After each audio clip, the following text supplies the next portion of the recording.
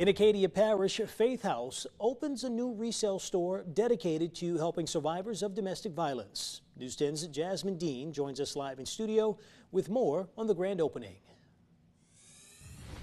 That's right, Zalford. Wildflower Lane is a resale store where all of the proceeds from the items sold will be given back to Faith House. I spoke with Kristen Boutte, who tells me it's another way Faith House contributes to the empowering of domestic violence survivors.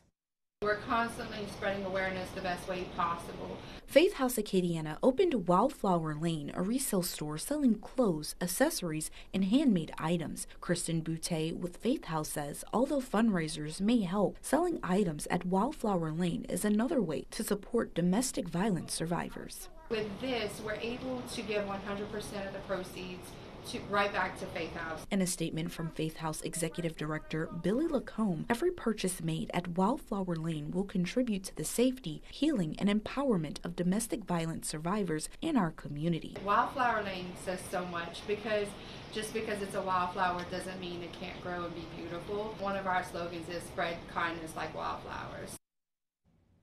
Boutte says Faith House serves 7 parishes when it comes to raising awareness for survivors. For more information on how to get involved, visit our website at klfy.com or reach out to the crisis hotline at 1-888-411-1333. Jasmine Dean, KLFY News 10.